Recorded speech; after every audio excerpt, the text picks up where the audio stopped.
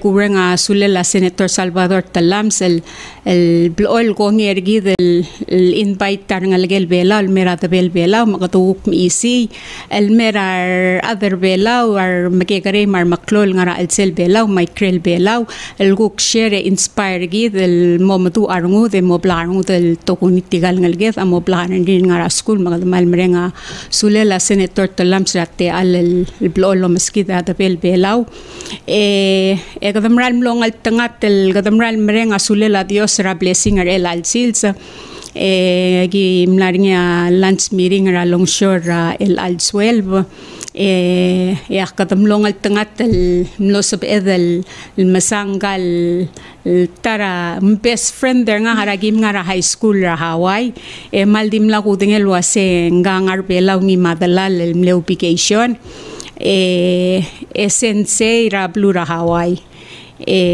order el girela PhD ringi mang adalar ra mindi ngirarsal el biila oktamler ra chefa se logo ki planner ni ra klugo al ubong Friday malmlemre da antinya sendia bol el algab sengay et ngamara ra weekend mang malmasaw la mindi malmasaw la Vivian el terak tu enya se Jen remember Robin mangakmal merenga sulel leng maldim laktang ileng mral it's been such a long time ya mama ko ramlam engalakra o koy marakmam ang maldim laktang I makasem mangwangara dalam enya sengkagi del tong okker tiamak adim legel maasmral welcome ral makatatal di ataka sues mang akmal merenga sulel el name to ol mangia Robin Robin atel givel nervous kasindi amom tabertial may kamal di mongil basul manggang Robin Ngirarsao el granddaughter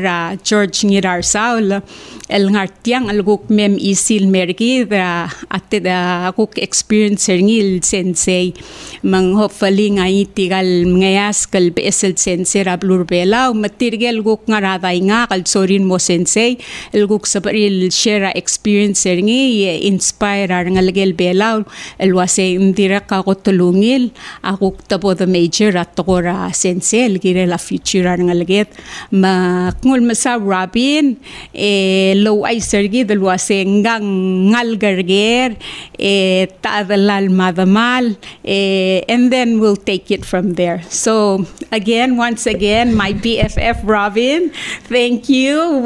So last minute, and thank you Janice for working overtime and having us this early evening. So I shared with our listeners, and I know some people are going to say, how come she's Palawan and you speak Palawan? But hanggang mlokoro ra blura Hawaii, yata malade amrigel, tiga di maloko tokor amrigel ra blirir, di omolgo tolgo torbe lang understand di bol hensing tokor amrigel makase ere apivilatay maklamo malgo tokor belaw ingi ako kensit tokor amrigel moko maldiaw subes mang. So share with us who's your parents and where you're from. Are you from Irai or where you're from? And share with our listeners and our viewers on where you're from and who your parents are. And I just shared with them that you're George Ngirarsao, former Senator George Ngirarsaol's granddaughter. So, okay. Ngaga ngalagel ay Hilda Ngirarsao, and klo ngalagel ikrabay ra taamding orior mangiwal, and George Ngirarsao eradok ramalgeog mangiwal. And then I apologize that my Palawan is not that good. I love your accent. It's not an accent. But I was born in Karor, and I grew up in Taamding and Ramadaalai. And so I went to Imaus and Maristela, and my childhood best friend is Mardarin Sato. Then we moved to Hawaii when I was 10.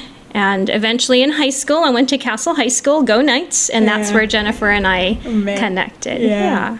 And so I'm honored to be here and really, really nervous. No, don't pay attention to the mic and you'll be fine. Yeah. So Robin, what have you been doing? So you graduated from Castle High School in Kaneohe, Hawaii. And you went to college, and what did you major in? Okay, so I went to the University of Hawaii, and I majored in elementary education. So I have a bachelor's degree in elementary education, and I've taught since 1994. So it's been about 28 years. And I've been primarily a 6th grade teacher, although I have experience teaching K through 6. Yeah, but 6th grade has been primarily language arts teacher at the school that I'm at. Yeah, and so every 5 to 10 years I go back to school. So I have a master's of education also from UH Manoa.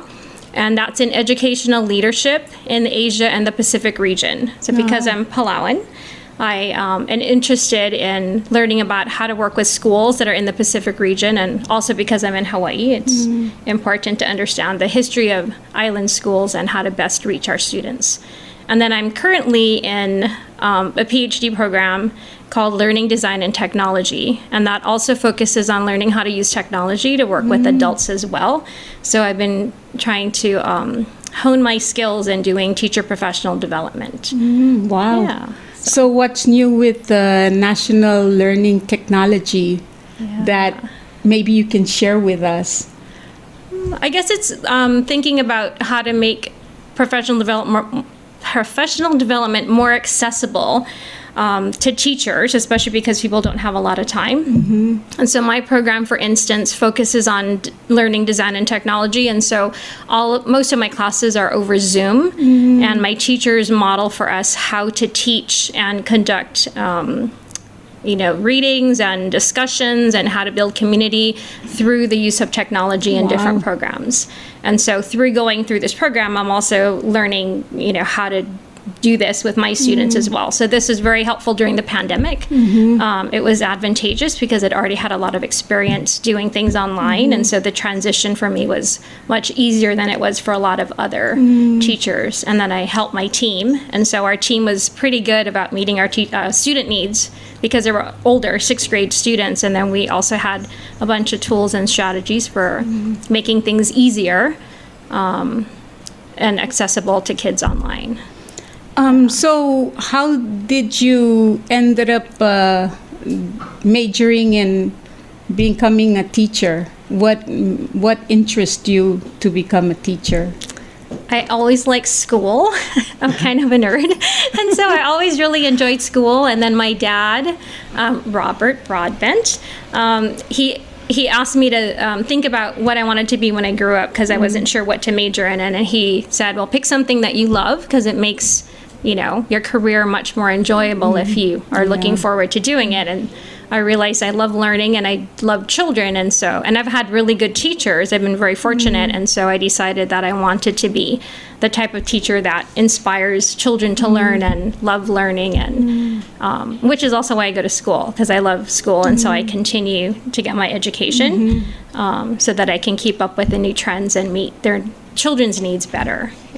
Robin, I know you're not a doctor, but you've been a teacher for such a long time, and we have a lot of young kids, students who are autistic. I know you're not a doctor, but as a teacher, can you identify or have they taught you through you becoming a teacher to see kids who actually have weakness or illness, and you can communicate with the parents so they can take them to a medical doctor to examine further? I mean, as a teacher, have you seen those in classes, like autistic kids, and what are really the symptoms that can help the young teachers identify them? Yeah, well, it's hard. There isn't just like a couple of, I guess, clues that children might be on the spectrum. Because it's a spectrum disorder, there are many different ways that it presents in different children. And so I've had students who are very sensitive to noise, students who had trouble articulating, so they have a hard time explaining their ideas or their feelings. And then there are students, they call it stimming, where they do things that stimulate them. So they might do like flapping of their hands or sort of repetitive motion. And according to the psychologists that we work with, it kind of calms them down. So it does something with the brain. So they might enjoy spinning like themselves or rocking. And that's a way of soothing. And so those behaviors kind of are clues about it. Some of them have giftedness that we might notice in school. And so for one of my students, he could memorize things really easily. But if he tried to ask questions that demonstrate higher level thinking, he wouldn't be able to do it. But he could pretty much write anything that he's read verbatim, you know, like exactly as he's seen it on paper, and he could write it upside down all the way perfectly. Wow. And then somebody else had memorized the credits to a movie, so when they were stressed out, they would take out a sheet of paper and they would literally write what you see at the end of a movie, and if you looked and compared it, it would be exactly the same, like the spacing and everything, and he'd write it all the way down, and then if he was still stressed out, he'd start backwards and he could write it perfectly, and there were sheets and sheets and sheets of it.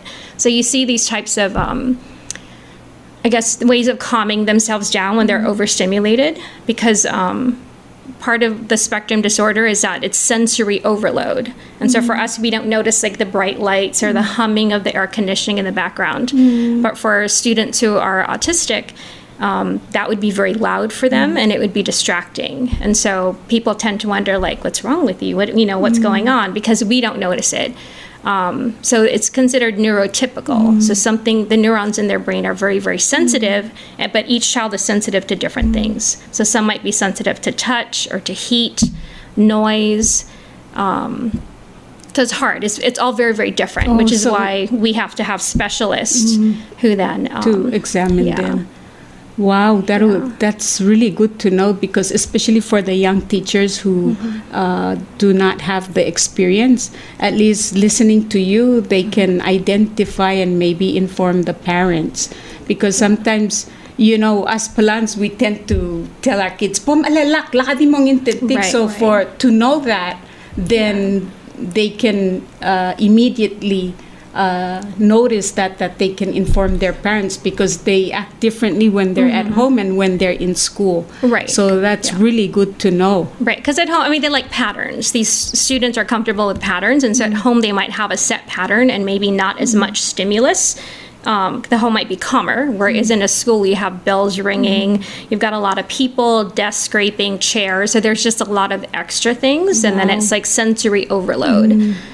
So it helps to recognize that and allow the child, whatever way that they calm down, to maybe go for a walk, or maybe let them rock, or some of my students stand and they wiggle and it's okay.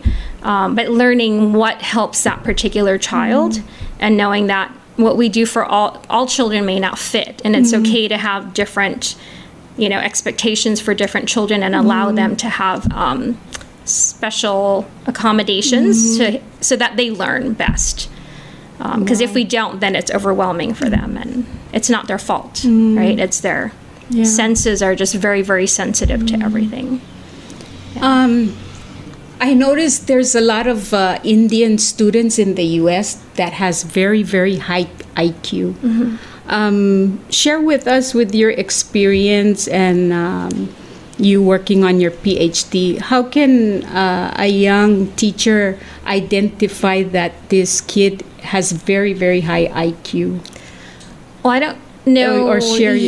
I don't know exactly how to measure the IQ. They have tests for that, but I have been a gifted and talented teacher, and so for students, I assume if they're high IQ that they would fall under the giftedness category. And so for students who are gifted, these would be children that you assign something to the whole class, and they would either finish first or they would overcomplicate the assignment. You know, maybe you just want something very small, and then to them it's too simple, and so they make it more complex than it needs to be, but that's how their brain is working. And they're very passionate about learning, and so they tend to go above and beyond in terms of the depth that they show, and maybe even the breadth, like how much information they share because they're so interested in a topic. Versus, you know, our traditional students, when you assign something, they're like, oh, do we have to do that? Or, you know, they try to negotiate doing less. But for somebody who has a high IQ or who's gifted, they tend to think that what you're asking them to do is too simple, and then they make it a little bit harder or more complicated. So you'll see that in the quality of work, theirs tend to be much more complex and, you know, sophisticated than the average student. Wow. Yeah. It's really, really good to know, and I know that a lot of young teachers who are listening, I'm sure they've been inspired with what you're sharing with us. I mean, I'm not a teacher, but just listening to you, it's just exciting. Have you ever thought about returning back to Palau and help with our education? All the time. I think about that all the time. No, so my mother and I are interested in returning every summer. So, right, Mom? So I love teaching, and obviously I love working with teachers, and so I have had an opportunity to go to South Africa, and I've worked with teachers there, and I loved it, learning the culture and the language and just working with these amazing teachers during their breaks. And then also I worked with PREL. I think some of you might know PREL, and that was a couple of summers ago, and it was online working with teachers there, and I was just so impressed by the teachers in the Pacific region, and so I'm hoping to have more opportunities to get to know teachers. So you traveled during the summer, and then oh wow, yeah. So that was during the summer. I spent 5 weeks in South Africa. Wow. And it was with teachers across borders. It was an amazing experience. But after learning all of that, and then one of the projects that I'm on at school is learning about Indigenous people. And so whatever I'm learning about Indigenous people in Hawaii, I always think about, like, this would be beneficial for people in Palau. And I was even telling my niece, Jewel, that she needs to appreciate her mother, Mindy, because it's amazing. My mom and I were sitting there with Mindy, and she can tell us all of these, you know, traditional cultural practices, and, you know, talk to us about special plants. And she taught me how to cook Palauan onraula, right? Kugao, right? And so I was able to do that and build a traditional fire, and it's exciting, and she's teaching us about the different foods. And so I told Jewel, who's, you know, only a child, she's 7, that this is really important, and you're so blessed to have a mom who knows the traditional practices, because if we don't continue to perpetuate it, it will be lost. Like the Hawaiians. Yes. And so that's what we're trying to do in Hawaii, is we're trying to have our children not only learn about Hawaii and understand, like, where our school is located and the special stories connected to the land, because we want to perpetuate Hawaiian culture since we're in Hawaii, but then also to have the children then go home, and if they're Chinese or Vietnamese or Japanese or, you know, from a Pacific island, for them to then be interested in learning about their cultures and their traditions, so that we can continue to sustain these. And I'm part of an international association. It's a think tank where we have teachers from all over the Pacific and Europe, and we get together. And this year's theme is we're trying to figure out, how do we, as academics in a university, and we tend to focus on traditional Western knowledge, how do we also then honor the traditional knowledge of the places that we're all in, and continue to perpetuate that and blend that together. And I think UH has done a really great job of bringing traditional Hawaiian knowledge to campus, and trying to teach the people who come to UH about what Manoa is, like the place of Manoa and the different traditions, and appreciating, you know, the culture and tradition of Hawaii. And I would love to see that also in Palau. And I'm here to learn the practices and everything that my auntie has to teach me. That's awesome, because I'm sure you're over at UH Manoa, and you've heard of Nainoa Thompson. Yes. I was very honored to sail with him, me and former President Tommy Ramusao Jr. from Yap to Palau. And as you know, the Hawaiians lost their traditional navigation for 600 some years. And they were lucky enough to find the Master Navigator Mao in downtown China, and they brought him to UH to teach the traditional navigation. And so now Nainoa just took it and ran. He's just like sailing all over the world, and he's been to Palau when we sailed from Yap to Palau. It's a great experience. So yes, I totally agree with you that we should value and continue teaching our kids the traditional knowledge and, you know, our culture. Because if not, we might end up like Guam. Guam are trying to use their old names for their hamlets and their city, not like before, you know, it's Aganya, and now they change it back to their old traditional name, Hagatnya. So yeah, sometimes we don't realize, but when it's gone, that's when you realize that, man, it's too late. Right. Yeah, Yes. and everybody seems to be becoming more Western than. Yes, Yeah. and Western's not bad. Yeah. But we have a unique culture. I mean, Palau, there's nobody else. I mean, Palau is such a small place, and we have such a unique culture that it would be a shame to lose that. And once our elders are gone, or people like Mindy who are raised by elders, then we don't have access to that information. And what we then try to revive is not ever going to be authentically what was Palauan. And yeah. Wow. I'm so happy for you. Oh, thank you. you just inspire me. Makes me want to volunteer teaching sports or something. Yes, in you school. should. I think you should. Yeah. Yeah. Share with us the social and emotional Learning. Yes. So that's something that we started, thankfully, before COVID. So for my grade level, we've been doing it for, I think this will be our 8th year. And we recognize that we tend to focus on academics as teachers, but it's really important to also look at what children need. And so I'm one of the people who writes the curriculum, and I have a partner teacher. And so we work together to try to look at our 6th graders and figure out what do they need to be successful. And oftentimes when you think about our teachers and parents, if you look at the patterns, we tend to notice that children don't know how to organize their papers. They don't have time management. They might have trouble regulating their emotions. Like if they feel sad or angry or stressed out, they may not have strategies for how to deal with those strong feelings. And then even friends, peer interactions, like how to deal with peer conflict or working in a group. And so we've come up with lessons to teach our students how to address those skills. Wow. Because those are not normally taught in math and social studies and science and all of that, but those are really important, and those help children be successful. And so we've made it every morning for the first 30 minutes. For my grade level, we teach the social emotional learning. And so we have them, we practice mindfulness, because mindfulness kind of helps us reset. We tell them it's like an iPad or a phone. If you don't reset it, it gets glitchy, and we as humans get glitchy too. And so taking that time to just practice breathing deeply and having them recognize, like, how do you feel when you're angry? Like, my heart races, and like now when I'm nervous to come on this show, I got really sweaty and I was sitting in air conditions. I'm like, okay, I recognize that I'm nervous, right? But then everybody else, maybe they have a stomach ache or they get like jittery. Butterflies. Right. And so, and just having them being aware of, like, how do I feel when I'm angry or sad or nervous or whatever it is, and what are strategies for dealing with that. And so I talked to my aunts and my mom, and they helped me to not be so sweaty. And then I'm able to be here and hopefully be somewhat articulate, but those are really important. That's what we call social emotional learning, is that we're teaching them their social skills. We're teaching them, like, to be emotionally aware and to recognize that anger isn't bad, but it's how you deal with anger, right? Because we don't want them to grow up and be violent or, be addicted to things, or even teaching them how to ask for help, right? We all need help. And so it's a skill to ask for help. And so those are all things that are under social emotional learning. So that's what you do the first 30 minutes before you begin class. Yes. Wow. And a way to build community, right? So in 6th grade, we have half of our students are new. And so we started off thinking, okay, these kids are new, they don't know each other. And so we focused a lot on having them get to know each other, playing getting to know you games, and forcing them to interact so that way they feel like they've made friends and they're connected.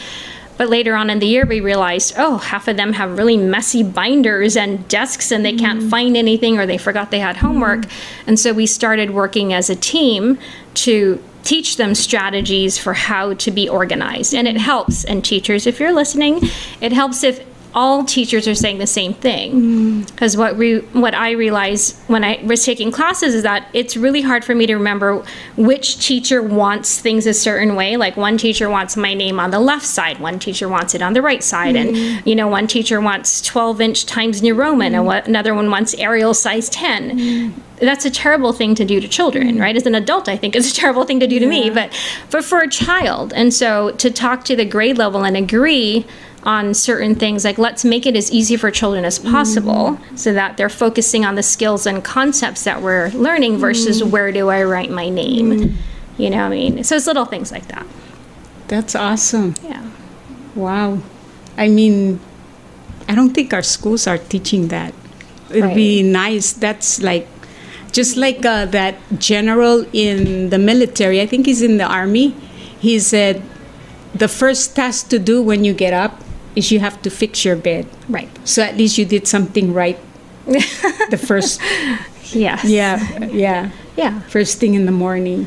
Right. So it's similar to that. Yeah. And I think that's also important. Like when I first moved to Hawaii, and I had my 5th grade teacher, Mrs. Dawson, is like an amazing human. She passed away, but I want to be Mrs. Dawson.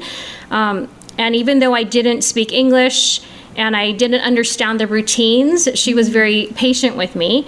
And because like she'd teach the whole class, and then she'd come and either talk to me or bring me to her desk, and she would go through it, and she's very patient. And then she would tell me, you're not dumb, because other kids would tell me I'm dumb and they don't want to be my partner, but she would tell me, you just don't know it yet, so you're still learning. And so I think that's really important for us to recognize that children may struggle in school, but that has nothing to do with intelligence, right? They could be missing vocabulary, they could be missing you know, maybe some skills or concepts, and we as teachers need to recognize what those are and fill it in so that they can be successful in whatever we're teaching.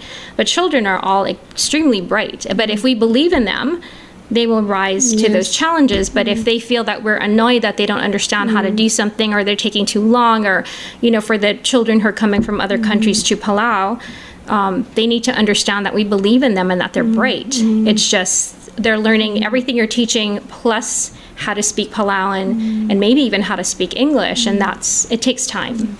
And so hopefully we all can be Mrs. Dawsons and, you know, help build up our children. What makes a great teacher? I think you have to truly want children to be successful and believe in them and like them, regardless of how annoying they may be that day, right? Like I tell my kids, I call them my kids, my students, that I'm like their mom, right? I may scold you, but the next day, it's a brand new day, and we're going to start fresh, and I'm going to forget everything that happened the previous day, and it's a brand new beginning. But I think we need to teach children that, because otherwise when we scold them, or perhaps if you're having a bad day and you're annoyed, I always tell them, I'm grumpy because a teacher made me grumpy. It's not you. I need space to kind of calm down. So I think when we articulate all that and we show them that as an adult, I can have, you know, bad feelings, and I need to have that time and space to feel better, and it's not any of you that are making me feel this way. And then once you're better, then you say, okay, I feel better now. Thank you for being so patient with me. But I think we need to kind of model that for them, so that way they don't think that we don't like them. I think that's a terrible, terrible thing for a child to ever think that we don't like them, or we don't honor where they are in their learning journey, because some of them might take a long time and eventually they'll get there, and some kids learn really fast and the rest might be at the same pace. But I think a good teacher recognizes that, and they're willing to take that challenge on in a positive way, and not be in an annoyed way that, you know, you're taking up too much of my time and why don't you hurry up and be where others are at. But I think a good teacher sees that every individual is different, and they find it rewarding to figure out what works for each child, so that that child is successful and happy. I think that's, and that you truly find joy in being with them, because it's a gift to have 10 months with these children, you know? Throughout your experience as a teacher, just by listening to you, I don't think you have your favorite student and your worst student, or favoritism as they call it. Yes. Have you seen teachers who are who have favoritism in class, and how do you handle that, or what can you share with the teachers who are listening? Yeah, well, I think, you know, my mom was a good mom. Well, she is a good mom. Like, she has 3 children, and she never showed favoritism, right? And I think, I mean, we just have to think about ourselves. Like, what if you have a parent who clearly favors one child over another? How does that make you feel? And it's the same way with the children in your class, right? So I mean, the kids will even say, and I had somebody write a thank you note saying, thank you for being kind to all of us and showing that you like all the students in your class, because my students move from class to class, and they can tell that there are people who have favorites. And it might not really be true favoritism, but sometimes teachers connect easier, right? You're an athlete, so you might connect easier with athletic children, right? Where somebody else might, for an art teacher, maybe connect better with an art student. But we just need to be intentional in making sure that every child feels seen and heard, and that they don't feel invisible because we're so busy focusing on the child that's just like us. And I don't tell other teachers what to do, because that would be bad as a colleague, to go around being like a know-it-all and being like, hey, I noticed you're being, showing favorites. Stop doing that. Yeah, that's not good practice as teachers to, do that. But hopefully by modeling, and, I shared what the student had written, hoping that if there are colleagues who are doing that, that they step back and think about it, And have you seen bullying in school? Unfortunately, I think that's always going to be present. I think the degree of bullying is different, right? So when I first started teaching, it was more like maybe verbal or physical, and it usually always happens outside of class, right? And then we find out about it when children eventually tell us. But now with the rise of the access to digital devices, more things are happening online, and so that makes it a little bit harder for us to see unless a student brings it to our attention. But that's also why for the social emotional learning, we talk about setting boundaries, and we teach them about, like, if you have a cell phone, please don't pass other people's numbers to them, have them do it, don't take pictures without people's permission, don't post things without people's permission. And so we try to address those issues, but at least one incident will come up each year of somebody feeling bullied because somebody is doing something to them. And so we also define bullying. I mean, this is not my definition, but the true definition of bullying is that it has to be intentional, it needs to be repetitive. And so we tell the children what it is, so that if it should happen to them, that they seek help. And usually a child who's bullied, it's because they've been bullied, either by others or at home.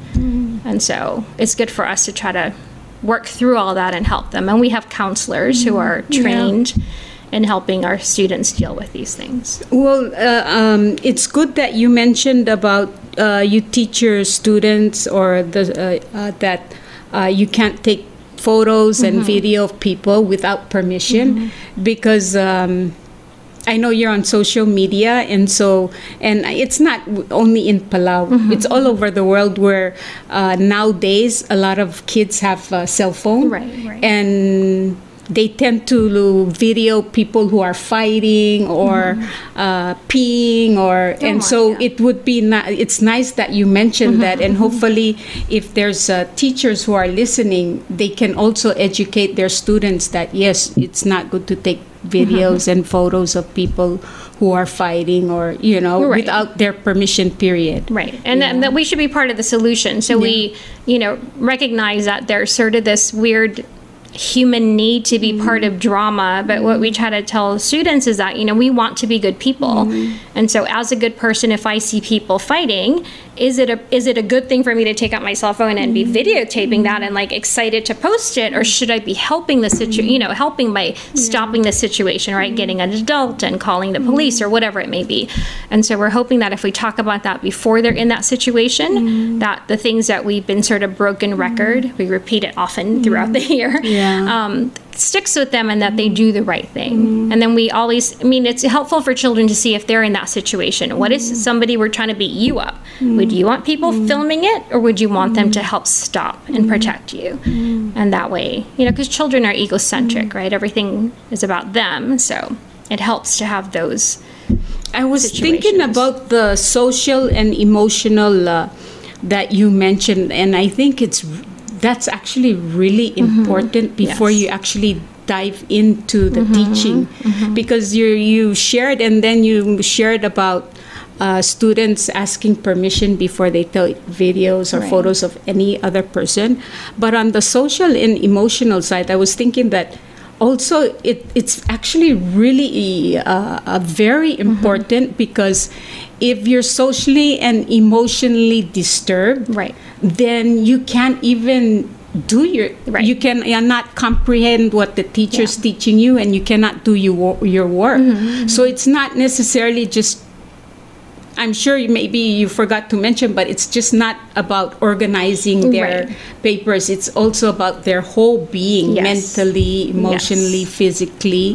And so it will give the student a drive to want to learn, listening to the teacher teaching. Right. And then, I mean, in the beginning, they're annoyed by it because it's something new and different. So they're like, why do we have to do this? You know, and or else they feel awkward because you make them breathe deeply, and we have like, you know, those yoga mindfulness. They're very short videos on YouTube. So we have them do that. But I model doing that also, you know, and having them be aware of it.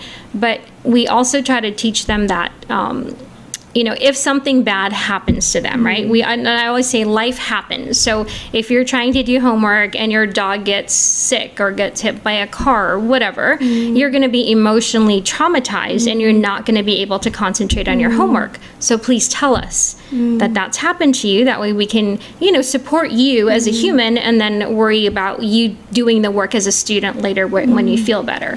But I think it's letting children know that we don't always control the circumstances around us. And that sometimes we can't, right? I can't concentrate if I'm feeling worried that my mom's in the hospital or, you know, maybe I haven't seen my mom because they're traveling to help another sick relative. And so all those things are important for children to be able to share with us so that we can, you know, modify what the expectations are and give them the extra support. Wow, that's really, I know that teachers who are listening to this will realize how important the social and emotional. I believe it's really, I mean, I'm not a teacher, although, but just listening to you, I think the social, emotional, and physical, mental is very, very important. And that's where the student can actually have the drive to really want to learn. And so I'm glad that you shared that. I hope that, you know, the teachers who are listening can actually apply this to their first 30 minutes, not just, you know, their work, but the whole being of a student to be able to want to learn and comprehend what they're teaching. That's really, and it's helpful. And it's helpful to do it as a team. I could do it by myself, but it's not as powerful as if every sixth grade teacher does it, and no matter where that student is at, they're getting that support that they need. And then we also talk to each other. So if I find out something, I ask the child, like, can I share it with your other teachers? Because we want to be sure to support you. And usually they'll say yes. Sometimes they're not ready yet. So I'll just say, let me know, because if they know what your situation is, then they can also, you know, be more understanding or patient with you.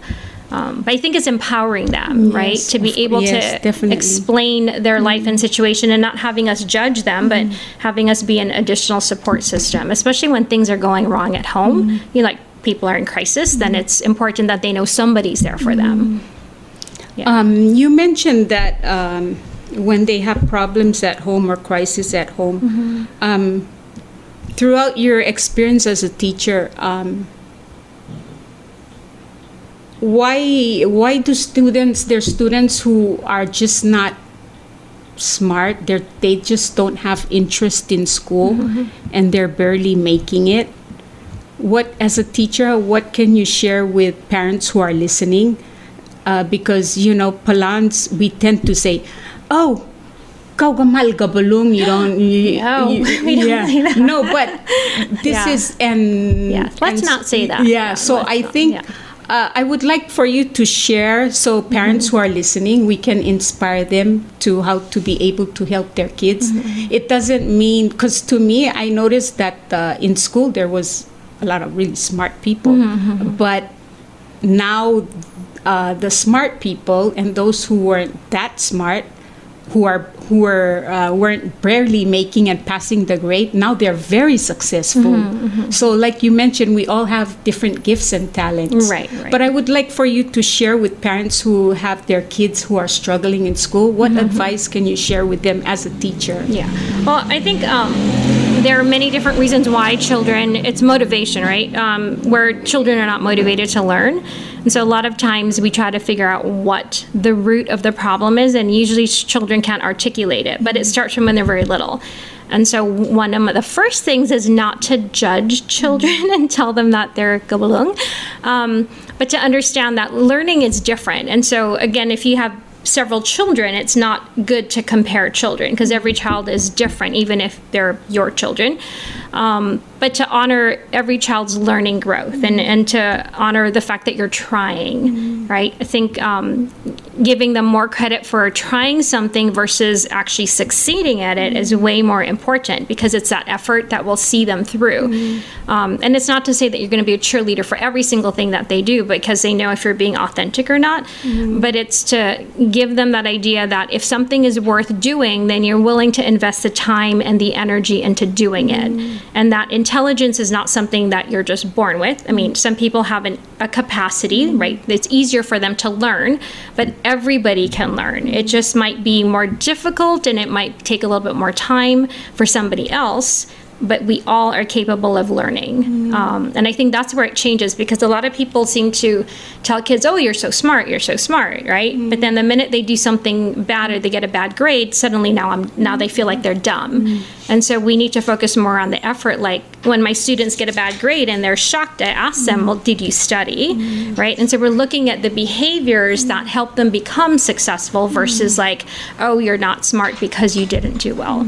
And I think it's changing how we perceive intelligence and how we perceive student achievement and celebrating them for putting in that time and effort, even if they don't quite make it, and to recognize that learning is hard. And sometimes you have to work really, really hard and maybe only get a C or a B, but you did your best and I'm proud of you.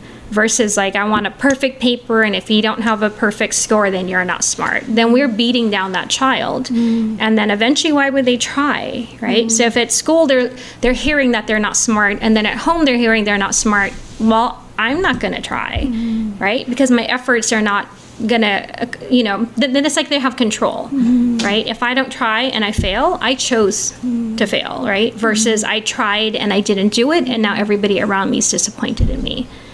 So it takes a shift in how we perceive students and how they do things. So I don't ever tell kids they're smart. I said, you tried really hard, you did your best, and it shows.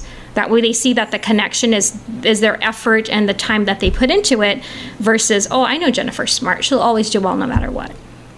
Because then if kids struggle, then they're like, well, Jennifer's smart and I'm not smart, right? Then they give up because why try? Wow. I'm not athletic. That's a real big difference from saying smart and you did, so it shows in your work. Yeah. Wow. So if somebody does a good job, I said, oh, I'm glad you studied. You were successful. I never say, oh, you're so smart. You studied, good job. Let's study a little bit more. I'll help you. Yeah. Wow, that's a really good point to know.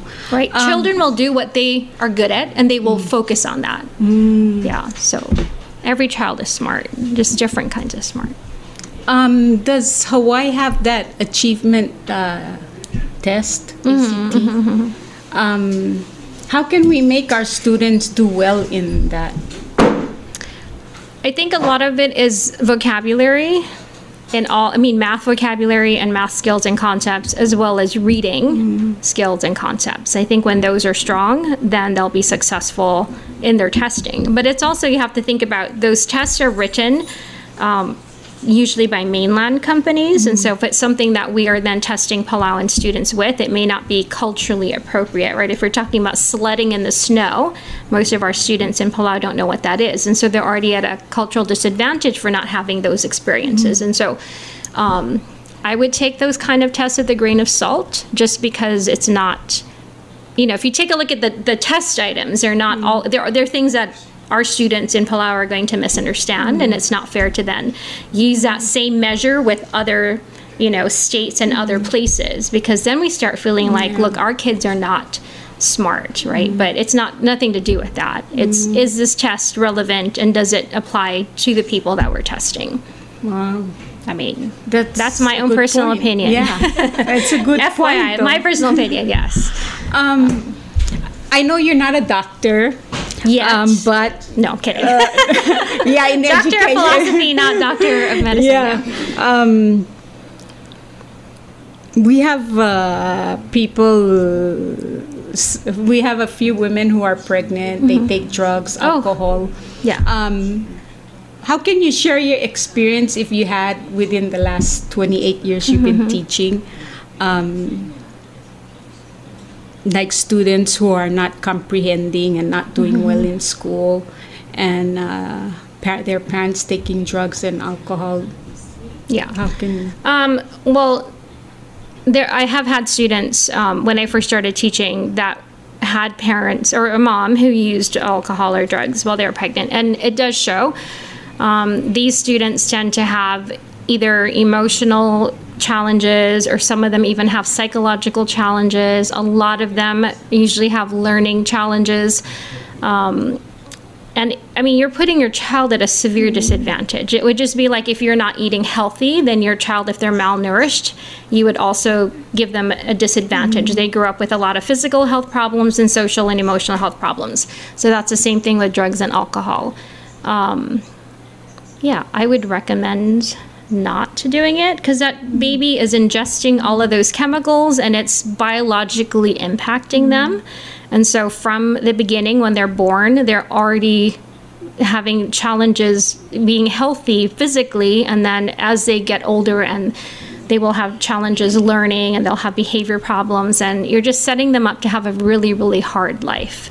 Can you give us an example of, because you said you've seen, can you give us an example of what you've seen in your classes? This is when I first started. There was a student that had a mom who had used drugs, and they had a really hard time telling the difference between fantasy and reality.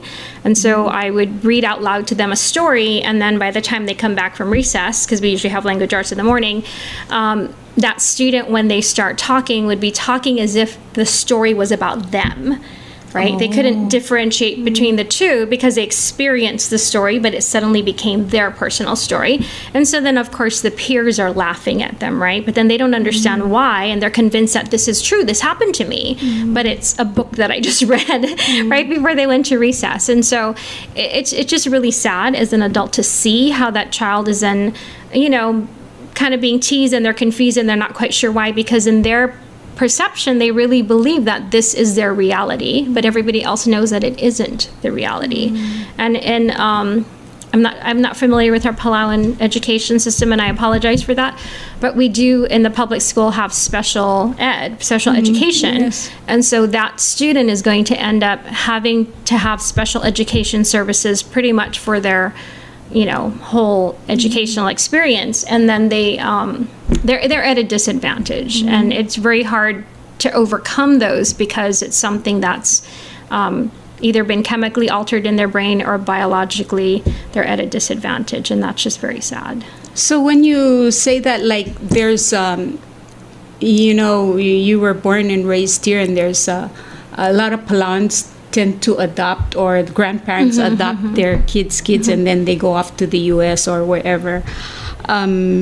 Have you, what can you share that the parent, because sometimes the parent or the guardian tend to blame themselves that the child is failing is because they're not putting effort. Right. But as you mentioned, it will taking drugs and alcohol while you're pregnant, and then you give birth, they will also have problem throughout their whole educational life.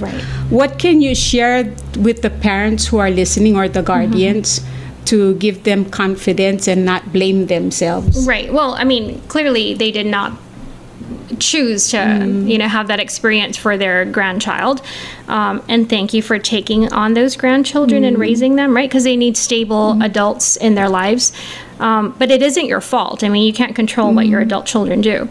But I think it's important to realize that we have to accept these children where they're at, and whatever drugs the parents are using will impact every child differently, and so it's hard to say what's the one correct thing to do.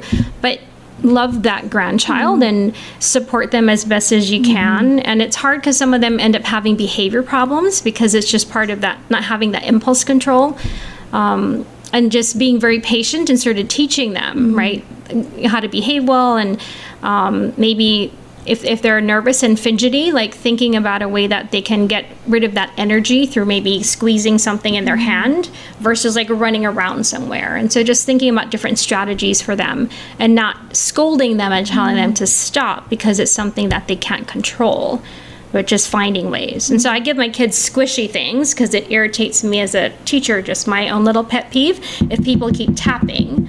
And so if I have a nervous kid who keeps tapping, I'll give them something soft and say, please squeeze this, you know. So that way they're doing something, yeah, so then they're still doing that nervous behavior, but it's not something that's driving me or everybody else crazy. And so just learning techniques like that. And, you know, I mean, and I think if a child, even if they're born with these challenges, a lot of them end up, you know, being gifted artists or being mechanically inclined and they're good with their hands and finding something where they can be successful, because we all need to feel good and have positive reinforcement for something versus always hearing these negative things and why we can't be normal or like everybody else. It's a terrible thing to, you know, burden a child with.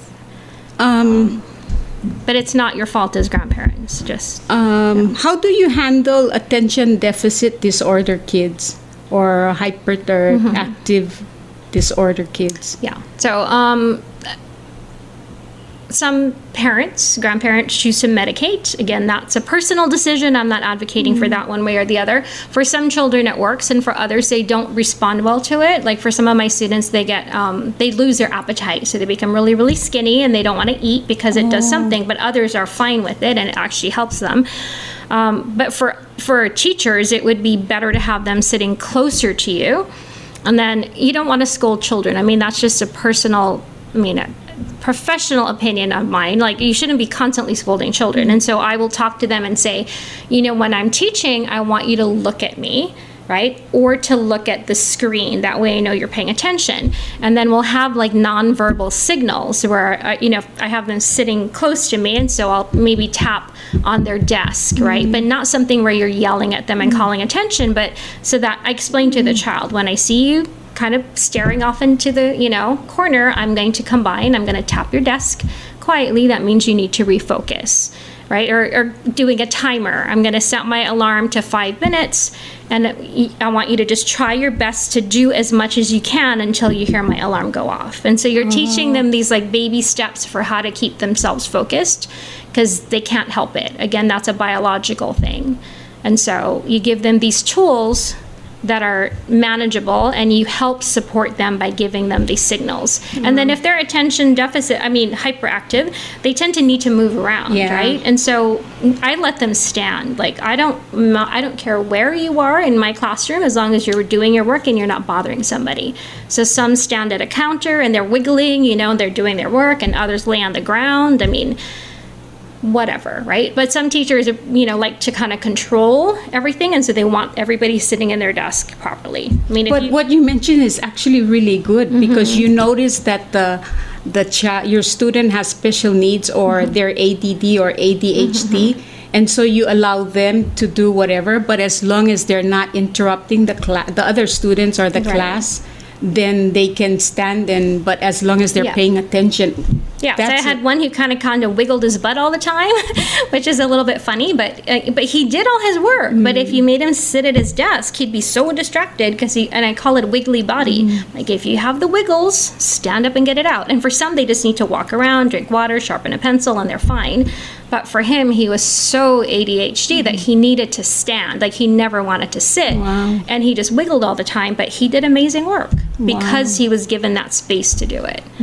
I think what you just shared is actually a good message to the young teachers, so they can identify their kids that they're ADD, ADHD, or I'm sure their parents have informed them that, you know, my son or daughter has special need, and so they can actually do this in class rather than just have everybody sitting down and they become all anxious or nervous. Yeah, because then you're setting them up to fail, right? If you know they need to get it out, then let them get it out. I mean, they can stand and listen and do it. It doesn't, So. Throughout the 28 years you've been a teacher and your training, your education, have you come across boys and girls who have been sexually abused? And how did you handle that? I'm sure I must have. I taught at a middle school for a couple of years.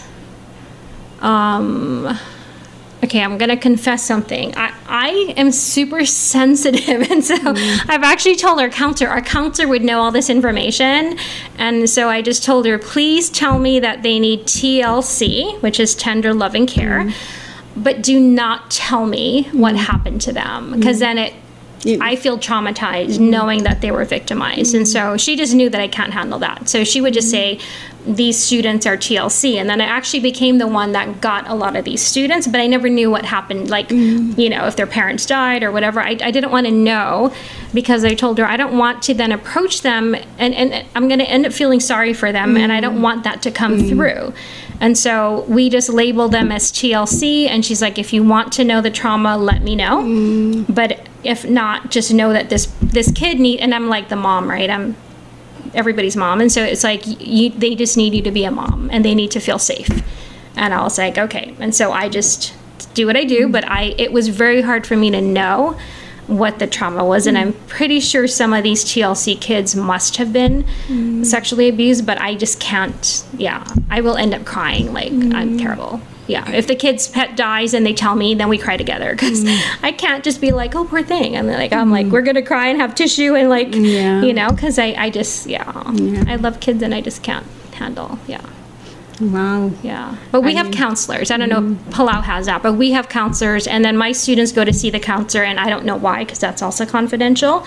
And so they just go, and then they come back, and we just carry on. I think in high school they have counselors, but not, I don't think, and advisors.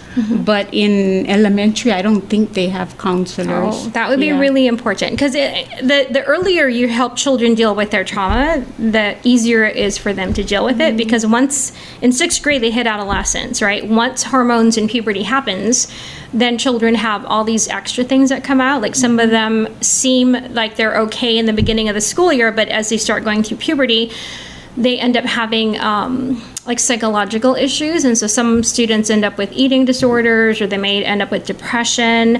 And so it's important to set up a strong foundation early when they're very, very young, versus waiting until they're now going through adolescence and you're trying to give them that support. In my opinion, it feels a little bit late. So I strongly advocate the earlier children get help, the better it is for them to heal from whatever trauma they've experienced. Being a teacher, what's the most important life of a child? Because I think I read in one book a few years ago that the time to train and teach your child is the early stages, kinder to, I think, 1st or 2nd grade. Yeah. So as your experience as a teacher and your training, what's the most important age group for you to actually really teach your son or daughter? Well, from your experience. Yeah, I read somewhere, and I can't remember where I read it, but I remember reading that how a student is by the time they're 8 is kind of the type of student that they will be unless they learn to change, right? Which is also why we do that SEL, because some of them have come in with, habits that could be improved, and so we continue to try to teach them, but it becomes harder, and it needs to be more intentional. But I really do believe the younger they are, the easier it is to then address things, right? Because children will not always articulate what their trauma is, right? Part of protecting yourself from trauma is not remembering what it is, but then they're going to be acting out. They're going to have behavior, or maybe they may be overly accommodating, or they could be defiant, where they're pushing back all the time. But the earlier it is that they're helped, the better that the chances are for them to be successful as students and also as people in their lives. Wow. Yeah. So let's get those counselors in K to 6. Yeah, Senator just walked in. Senator, he's the owner of the radio Ali. station. Hopefully he can work with the chairman of education in his committee. It's so important. Andrew Tabalwal. So hopefully he's listening, and we'll get some counselors for elementary grade school. That'll be, I think it's very, very important. Right. It's hard for teachers. I mean, we are trained to do academic things and to build classroom, environment and build community, but we are not trained as a counselor would be in how to deal with different traumas and how to deal with different types of things like the spectrum disorder and attention deficit. Like all the tools that I have came from me observing students, and then also the counselors and the different psychologists giving us special tips on how to deal with children with those, with their needs. Wow. Yeah.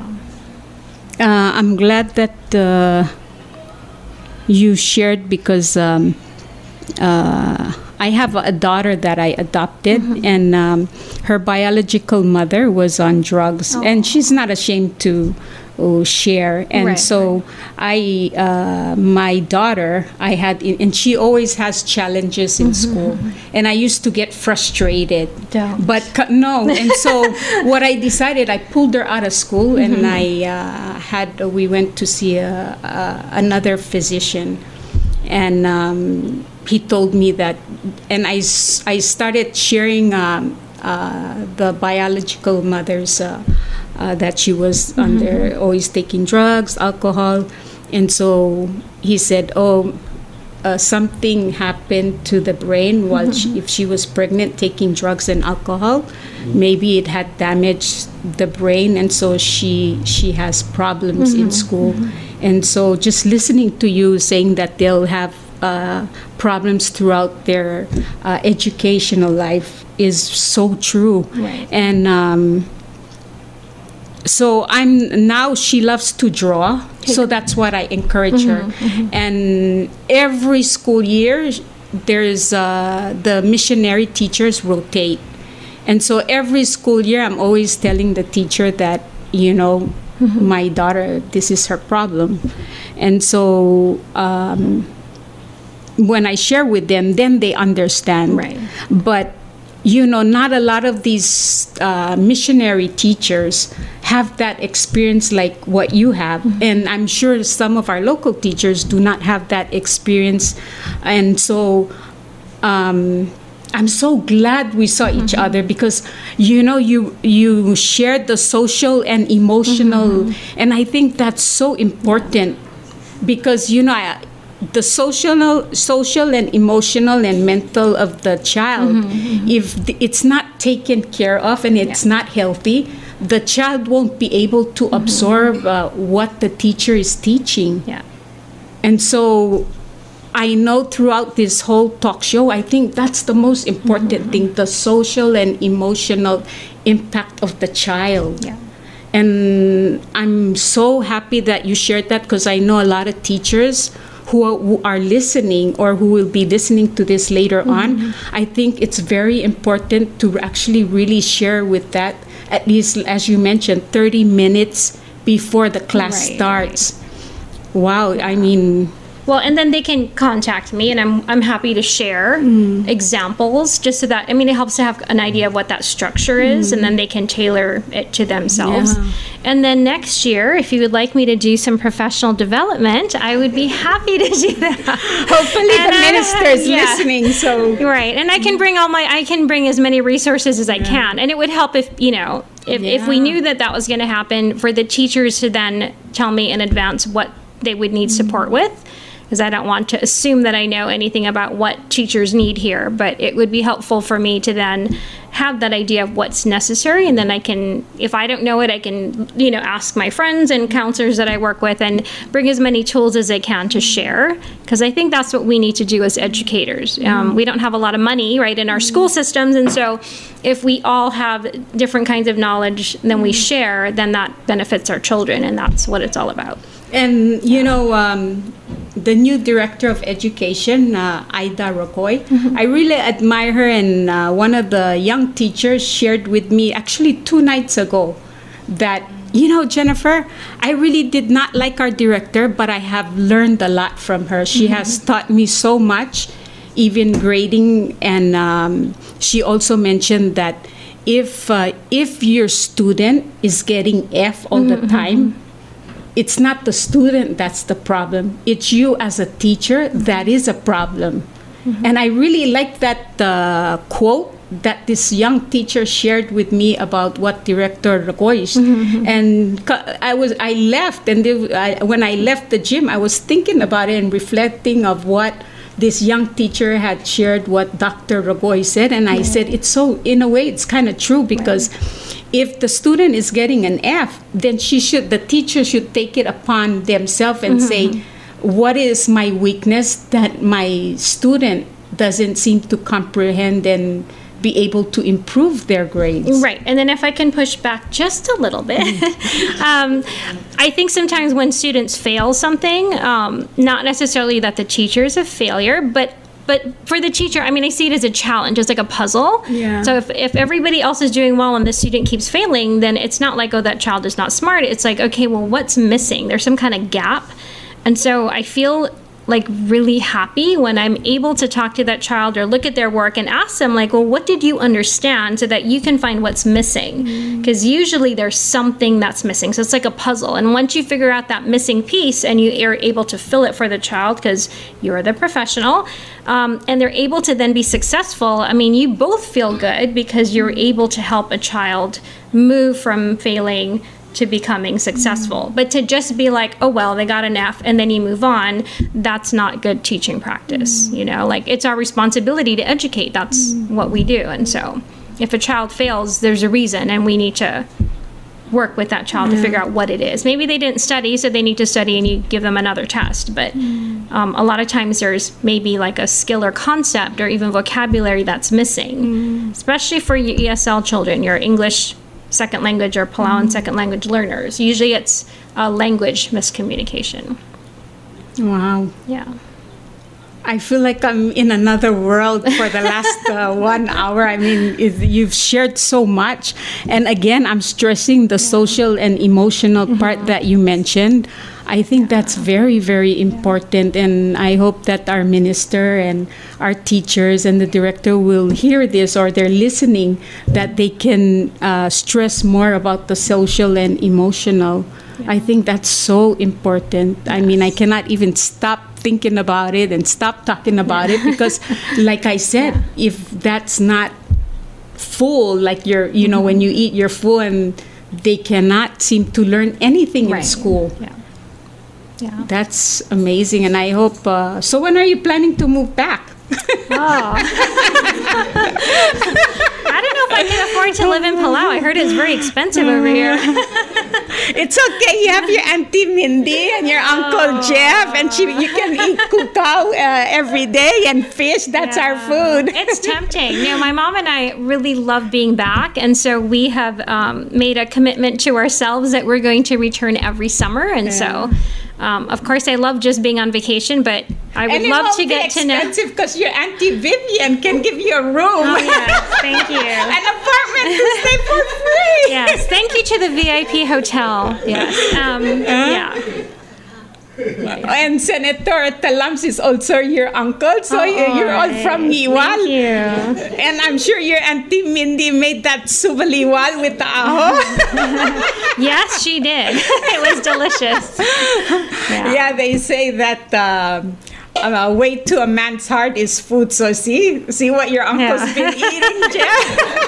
The subaliwal. Yeah. Wow. I mean, I'm just thank you so much for coming, and I thank your auntie. I was blaming her tonight. So I said, okay, this is the first time I didn't inform Senator. I called Janice, and I'm glad Janice said text the boss and say, hey, we're having a show tonight. Yeah, it's so exciting. I hope the minister and director Aida is listening. So hopefully, you said, you're willing to come next year, and maybe you can also help. I mean, some kind of workshop, Right, and I don't need to be paid. I can volunteer my services. I'm happy to help our people. Yeah, because your Auntie Vivian can give you a free room at VIP. And then your Auntie Mindy's house. And last, we're wrapping up. Share with us about the grant about agriculture. Yes, so I was sharing with my Auntie Mindy, because she's helping me learn about traditional Palauan plants and how to garden.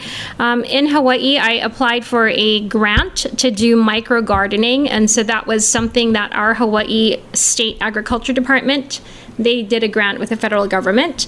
And so we're trying to increase food sustainability and also sustainable practices. And so I'm going to learn how to garden. And I'm going to do home gardening, and I'm supposed to share that food that I grow with my neighbors and friends and family so that we help to increase the food supply. And Auntie Mindy thought that was a great idea and that people in Palau could use it. And I don't think you need to work hard to grow anything here because everything is just so lush. But I think it's important to help, increase the food in any space that you're at. And so this grant is just for, it can be an NGO? It's by myself. Oh, yeah. So it's just an individual grant that you can apply? Yeah, so I heard it on our public radio, and I went home and I Googled it and found the application, and it's just for me. So I'm an individual who applied for that grant. And I actually got $5,000. Wow. And it's to buy soil and all the necessary equipment. And the reporting that I need to do is take before pictures of my whole yard, and then save all the receipts so that they can account for the money that they gave to me. And then I need to show what I've grown and how many pounds of food that I was able to add to our food supply in Hawaii. And if I wanted to be a farmer's market person, then they would give me a license to sell. But I told them I was a new gardener and I'm not sure I would have enough to sell. So I didn't sign up to be a farmer's market because I might have like 2 tomatoes. And so I'm just going to share what bounty I have with family and friends. And maybe when I become an expert gardener, I can be at the farmer's market down the street. No, and maybe next time your Auntie Mindy comes to Hawaii, you'll have a taro farm. Yes, so before come next summer, and she'll teach you how to go to the taro patch and the farm.